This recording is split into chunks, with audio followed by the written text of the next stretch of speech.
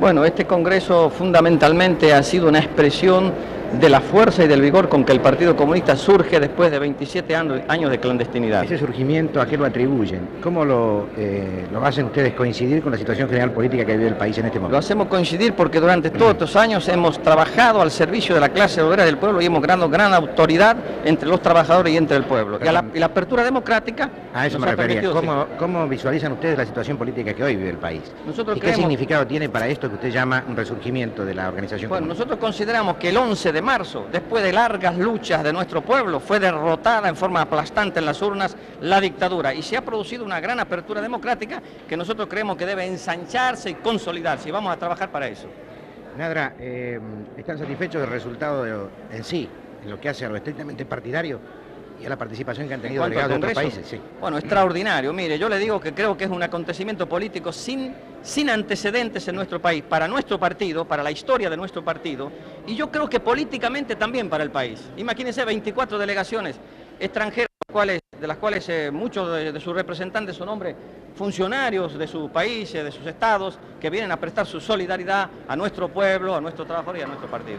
Nadra, el Congreso ha resuelto apoyar el 23 de septiembre la fórmula peronista. ¿Por qué? Bueno, hemos resuelto apoyarla por una serie de razones que damos en una declaración especial. Pero yo diría, para sintetizarla, usted me pide respuestas concretas. Primero, hay un gran peligro nacional. Segundo, hay una gran crisis política. Tercero, el enemigo interno y externo acecha para impedir el proceso de revolucionación del país. Creemos que hay que unir a todas las fuerzas en este momento para defender a la nación y defender a nuestro pueblo y a nuestra clase obrera. Y en este caso, el voto por estas grandes masas justicialistas que buscan una auténtica revolución sería lo más positivo.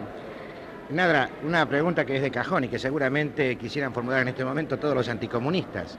¿Quiere decir que ustedes no van a repetir el error del 46? Primero, no es error lo del 46, fue un gran acierto, tenía una fundamentación distinta. Hoy han cambiado los tiempos, hay una nueva situación en la cual le puedo decir a usted, con toda franqueza, hemos contribuido grandemente los comunistas. Cuando una masa peronista se dice que es de izquierda, que avanza a la izquierda, que quiere una revolución, a todo eso no es ajeno la labor de nuestro partido. ¿Ese es el cambio más importante que usted nota entre el 46 y el 73? En el orden interno sí, la revolucionarización de las masas. Y en el orden externo los cambios en América Latina y en el mundo que conducen hacia Concretamente el cambio se habría producido dentro de las filas del peronismo.